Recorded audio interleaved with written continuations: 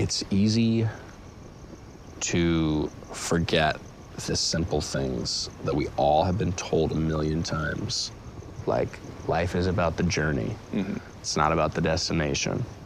If you can remember that and remember that we're on a rock spinning in space, that the things that sometimes we desperately feel matter and desperately think are so important, you know, sometimes those things aren't as important, and you just have to enjoy the ups and the downs and, you know, try to be a better person every day and all the things that, you know, and enjoy the journey. And I think if you do that more, I think people just be slightly happier.